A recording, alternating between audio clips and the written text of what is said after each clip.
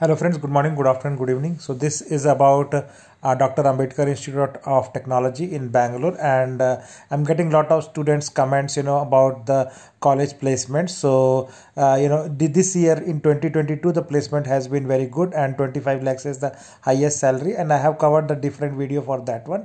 But this is where I'm going to cover the details of the placement as per the NIRF data, right, and which I have done for almost 3-4 colleges already, and these are the information which is provided by the college to the AICT as well as NBA for their accreditation purpose every year, and they have to give the name of the students with the placement details about the company placed and the salary which particular student has got, and this has to be done for each and every students who got placed, right? So this becomes a very important critical information to understand how is the placement for last 3 years with respect to total number of students eligible and the total number of students who got placed, right?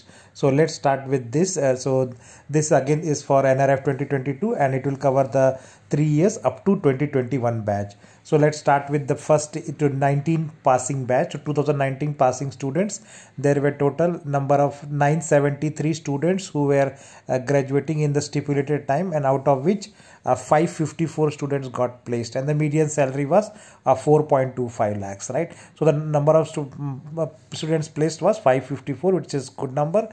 Similarly, in 1920 batch, right, with 872 students were passing in the stipulated time, and 544 of them placed, and the median salary was also quite good, which was 5 lakhs salary, right? And the next one you can see is the 2020 and 2021 placement batch, which was mostly stuck in the COVID time. But within that time also, out of 1070 students who were eligible to sit in the placement, 516 students got placed, right?